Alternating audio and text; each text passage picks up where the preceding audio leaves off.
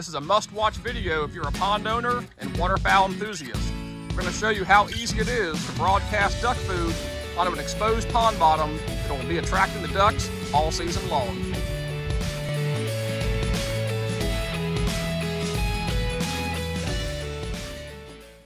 Let's go plant another one. Got the rice and millet loaded up. Just met with Mr. Matt Peterson. Reminder, we're doing a 2,000 subscriber giveaway and Peterson's Wildlife is sponsoring that. Thank you again, Matt. If you're not subscribed, hit the button. That way you don't miss out on that. We've got another farm pond to plant. We've got 2 bags of rice, a bag of Japanese millet. Even after 6 inches of rainfall in the last 8 days, I think the pond should still be in plenty good shape to get the rice sowed. The rice can be thrown into the standing water, so water levels should not be a problem, even if it's up a little bit. It's gonna be a hot one, definitely gonna be muddy, but this should be fun. Let's go get it done.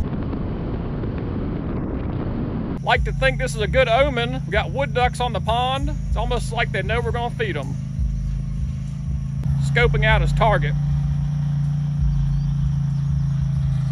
We were a little worried about all the rain, and sure enough, it looks like an absolute muddy mess. So we're gonna call an audible here, kick it old school, use some good old-fashioned elbow grease. I'm gonna be famous. He's gonna be famous.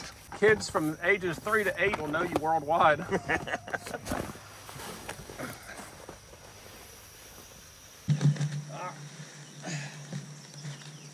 gonna come back to that mill along that little high ground.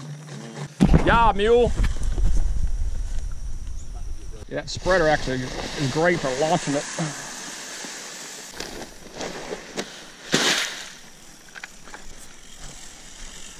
Yeah, I bet that is millet coming back up. Bunch of it too.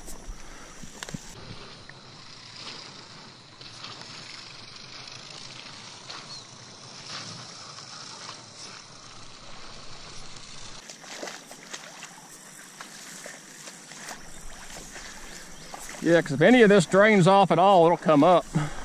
That's the beauty of rice over millet, is the millet floats. So you can't do this. Oh, the rice sinks? Rice sinks, yep. The millet floats. Yep. And actually soaking for a day or two until it drains back off is a good thing. The other thing is all that organic from last year will actually help this year.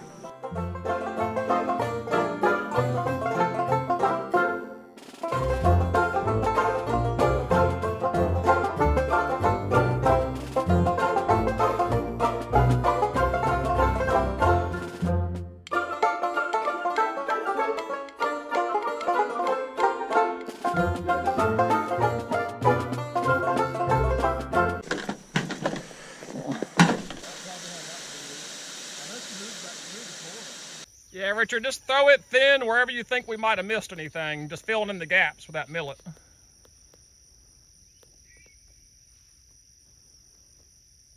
Because we don't want the millet to outcompete the rice. So just dust it real gentle. That pond damn it is slipping snot. Yeah, that's what I was telling Richard. I didn't want him going down it. We'd have to pull Richard out of the pond with the four-wheeler. That might be bus central.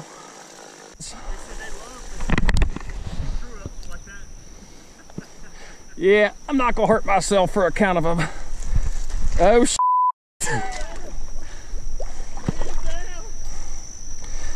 Well, yeah, I'm okay. I'm gonna leave that to the professionals.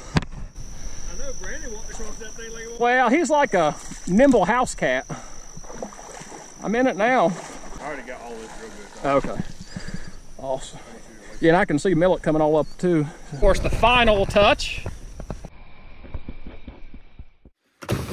Whew, got it knocked out. I'm gonna save the rest of that millet for the rice swamp to touch up a few areas. I would say that is mission accomplished. 1.5 acre farm pond, 100 pounds of rice, about 30 pounds of Japanese millet. There's actually even volunteer millet from last year coming up already. So we've already got a crop well ahead of us. So all that rice broadcasted into that mud and into the standing water should be off to the races. That makes 3 plantings this year for ducks. 2 swamps have been set in rice, and now a farm pond has been set in rice and Japanese millet. Hope you guys have enjoyed these videos. They're a lot of fun to make, a little hot, a little sweaty, but it is always fun getting out here with friends and family, getting seed in the ground, teaching the kids, and having fun doing it. As always, thank you guys for watching. God bless. Take care.